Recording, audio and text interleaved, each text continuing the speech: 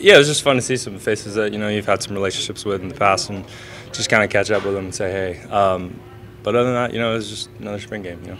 Anybody say anything while you're around the bases? No, nothing. No? No. How'd that feel though, just to put the ball over? Yeah, it was just kind of got in a weird spot the last couple of days, so it was just nice to kind of put some good swings on balls, and just kind of build off that going into the season.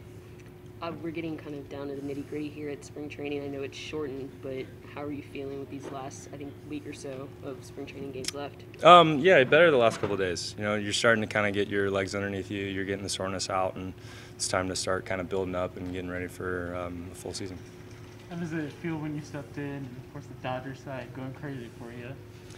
Yeah, it's cool.